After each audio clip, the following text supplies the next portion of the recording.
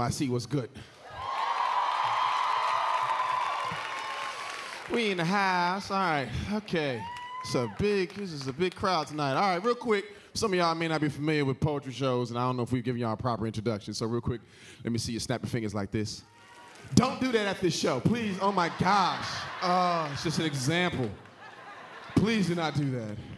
I've worked too hard on my poems for y'all to give me 2 fingers. I need all 10, all right? 10 of them, thank you, 10.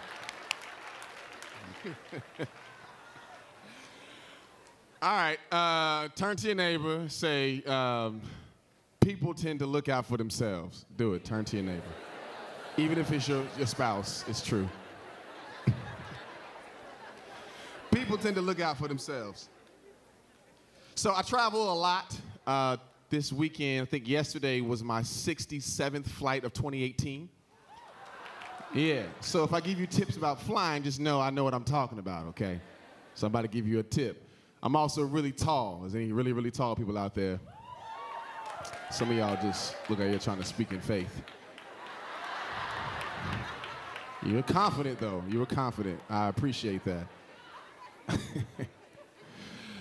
So I travel a lot, and I'm real tall, so I'm always looking for leg room. So here's a little trick. Usually they try to charge you a lot of money for the extra seats, because airlines are thirsty. But instead of paying for it ahead of time, just wait till right before the flight. They always wait to give these seats up last minute. And you go up to the gate agent and you say, "Excuse me, sir, madam, may I have a seat on your exit row?" And then usually they'll just give it to you for free right there. "Yes, sir, we'll give it to you," right? Unless it's like Southwest and it's like first come, first serve. It's like the Greyhound of the air, so. And they stop everywhere, just like, okay. But here's the thing, though. They're going to give you that exit row seat. There's a catch. Because when you get on that seat, they're going to ask you some questions that you wasn't prepared to answer. They're going to ask you, "Are you aware that you're sitting on an exit row?" "Yes." And then they're going to say, "Are you willing and able to assist other passengers off of this aircraft in case of an emergency?" And this is what you're going to do in that moment. You ready? You ready? You're going to lie. You're going to lie. Trust me, it's cool. I do it all the time. You're going to lie and say, yes, I'm willing and I'm able to assist other passengers. Because here's the thing. You don't know. You don't know if you're willing or able to assist anybody in any type of emergency. Let's just start with the fact that you don't know if you're able. Let's just start with that. You ain't read no pamphlets, ain't watched no YouTube tutorial videos on how to exit anybody off of anybody's plane. You don't even know if you're willing. You don't, because when things start really getting excited, planes going down, everybody's freaking out, and it's your job to assist other passengers off of this aircraft. You're gonna think to yourself, "You know what? I like me better." Because here's the thing, in high pressure situations, people tend to look out for themselves. This poem has already started. It's about commitment. I buy toothpaste and body wash and lotion, all in travel size containers, because regular size is too much of a commitment for me.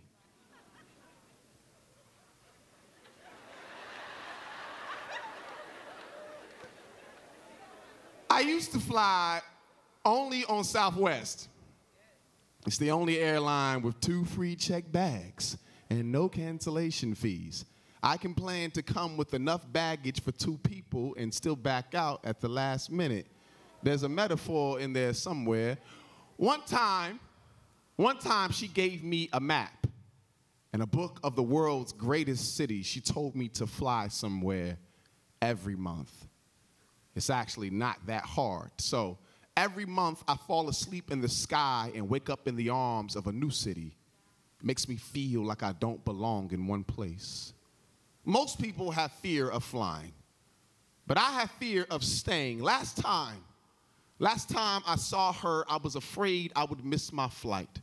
She was afraid that I wouldn't come back. Her eyes told me, we know a frequent flyer when we see one. Know the wave of men who dissolve hearts into sand and make them a summer vacation spot. She tired of me packing promises in travel-sized containers, just small enough to get past her security, but still be disposable. She said, it's hard to love a man whose only commitment is having options. You've made a bed out of airport seats. You believe there's always something or someone better waiting on the next flight. You forgot how to go home. You forgot how to stay. When will you learn love is a firefly? You will never hold one if you try to hold them all. When you attempt to be everywhere at once, you become fragments. Broken cremains of emotion and bodies scattered in bedrooms, trying to gather the dust and present yourself whole. No wonder it took so long to find yourself. Omnipresence is a skill humans will never accomplish.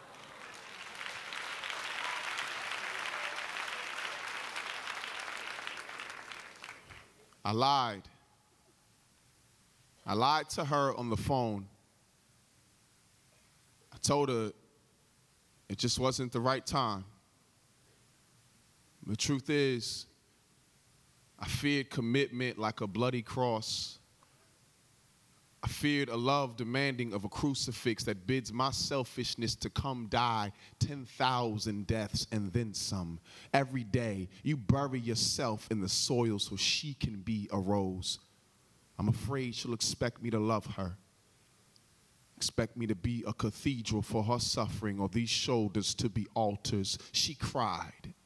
She cried, I am more. I am more than your exit rolls and departure gates.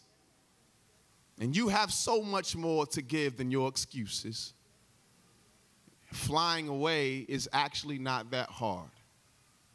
Staying is.